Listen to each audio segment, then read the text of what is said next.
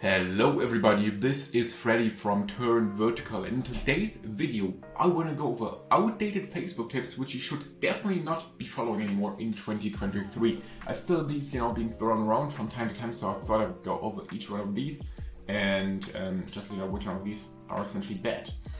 So I'd say let's get right into it. First thing is running tons of audiences. In 2023 the only audience you should really be running is broad. And if you're asking yourself why, I have a separate video about that where I go really in depth into the topic. But essentially, if you're using interest targeting, you're essentially paying your broad CPMs plus a little tax on it. So essentially paying more to reach those people. Audiences are kind of not updated often, and not everybody within your audience is in a specific, targeting audience. For example, if you want to reach cat owners and you target cat owners, not everybody who owns a cat is within the cat audience. On top of it comes that also people who may hate cats are in that particular audience. So that's why I don't recommend really using tons of audience anymore in 2023. You can have some interest tags are fine. I use 99% broad, but yeah, if you're still using interest tags, that's fine, but just don't use too many different audiences in your scaling campaigns. Then number two are like small retargeting windows. So whenever I see accounts where the retargeting window is like 14-day add to cart, I tell them to broaden up that retargeting window.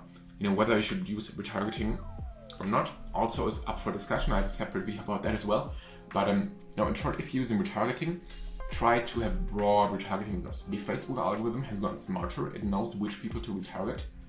On top of it comes that small retargeting audiences are usually, because Facebook doesn't track every person, for example, added to cart anymore because of the iOS 14.5 update, these retargeting audiences are way smaller than they used to be, and therefore very quickly you run into like frequency issues. And these types of audiences only really make sense if you're spending lots of budget on Facebook.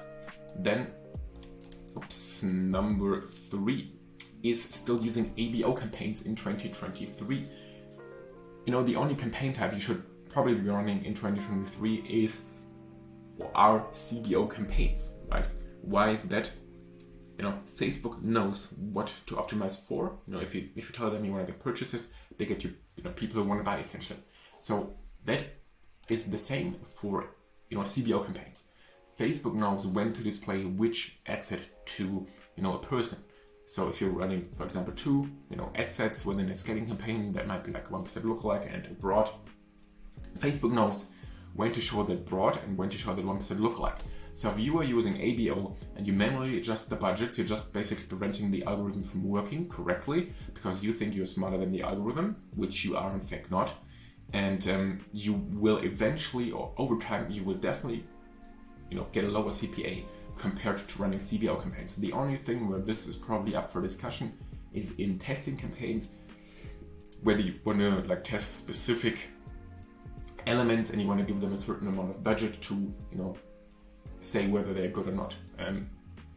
So yeah, that's really the only thing that's up for discussion. In 99% of cases, or not in 99% of cases, but in most cases I use the CBO also for testing, but in some accounts I still use ABO for testing.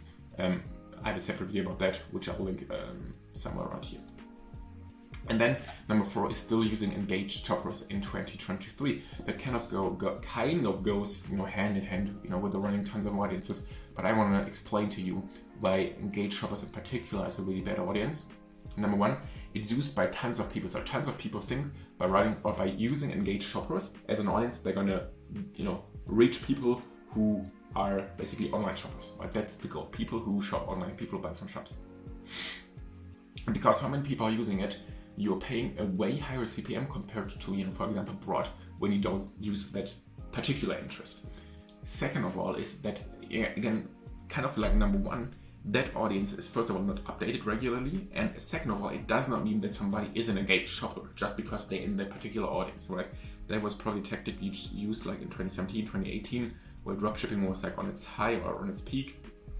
But in today's world, probably using engaged shoppers has get rid of it. You will get lower CPMs, better results, less probably hate comments and stuff like that, or like scam comments, stuff like that. So I would highly advise you to stop using engaged shoppers in particular as an audience altogether. Get rid of it. And then number 5 is basically running too many campaigns. I still see, you know, the middle of funnel campaign, bottom of funnel campaign, scaling campaign 1, testing campaign 1, and then, you know, like testing campaign 2 for, I don't know, ABO, CBO, and then, you know, you have a different scaling campaign on top of that. It's way too much. You know, stick to like 1 testing and 1 scaling campaign per SKU. So I have accounts running that are spending like, you know, 5K per day, even more than that, and they are running on 2 campaigns, like 1 scaling campaign and then 1 testing campaign. There's no retargeting in most of the accounts that I'm running, and you know, keep it simple, stupid. That's the formula that you want to go with. There's no need to run like a specific middle of funnel campaign and a bottom of funnel. It all just complicates what Facebook wants you to do. And like the best practice is combine your budget in as few places as possible. And that means, you know, running as few campaigns as possible. Obviously, this is a different discussion if you're running like lots of SKUs and you have like lots of hero products, but that's like a rare instance. And in 99% of D2C cases, or maybe let's say 90% of D2C cases, you are better off with like a 2 campaign setup than you are with like a 5 or 6 campaign setup. I can guarantee you that. So yeah, those were the, you know, top outdated Facebook tips which I could find in 2023. I hope you got some value out of this. I hope you enjoyed this video. If you did, please leave a like and subscribe, and I'll talk to you soon in the next video. Bye.